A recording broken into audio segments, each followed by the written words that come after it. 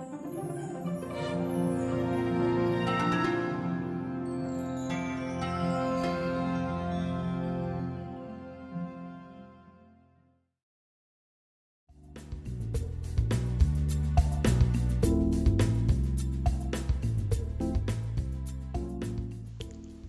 the following short video, we are going through the index tab Settings. Under Settings, you can see two further index tabs where some configurations can be changed or adjusted. The first one is Measurement Methods. On the left hand side, you can see the list of pre-configured methods. On the right hand side, you have different settings for each method. First of all, the name of the method, which usually is the same as the selected sample point. Under CO2 Sense Setup, you can select the used measurement setup of the CO2 Sense mass spectrometer. There are two setups configured, one for product gas and one for process and feed gas. Under Additional Values, you can choose whether the CO value from the Ultramet, the moisture value from the Emetec, and the CO2 value from the BGA are required for the selected method. This makes only sense for product gas sample points, since these analyzers are never supplied by process or feed gas. Under Default Calibration COAs, you can choose which templates should be used for the calibration. Under Delay, you can set the number of cycles to purge between the sample switching module and the analyzers. You can also select which mode of the CO2 sense should be used during this purge mode. One cycle is the duration of getting one value of each component analyzed by the mass spectrometer.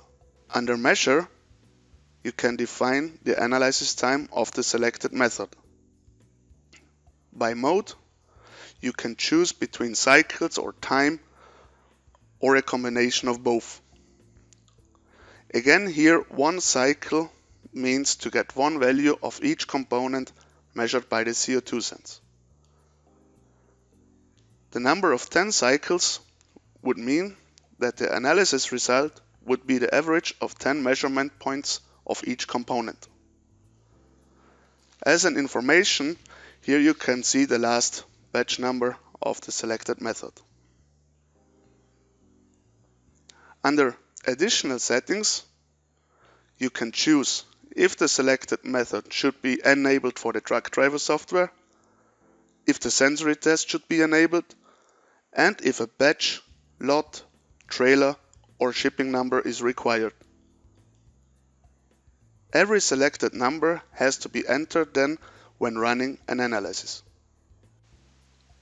Under Default Analysis COAs, you can select which template should be used by default with no need to select for every analysis.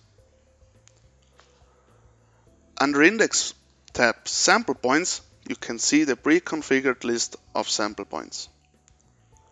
On the right side, you can see the name of the sample point and a sample point ID, which is used for generating the batch numbers. Each sample point consists of three settings. One inlet of the CO2 Sense mass spectrometer, one inlet of the sample switching unit for the product gas, the SAM 1000, and one inlet of the sample switching module for feed and process gas, the SAM 3500. Usually, one default tank is selected when using different sample points for feed and process gas. Like you see here, default here is tank 4, while changing the inlet of the sample switching module for feed and process gas. And usually the cleanest process gas sample point is selected for the product gas sample points, like process 5 here, is always selected for each product gas sample point. Under the Index tab PremierGuard, you just have the information about the software and its version, and under Help you can find the phone number and the email address of the support.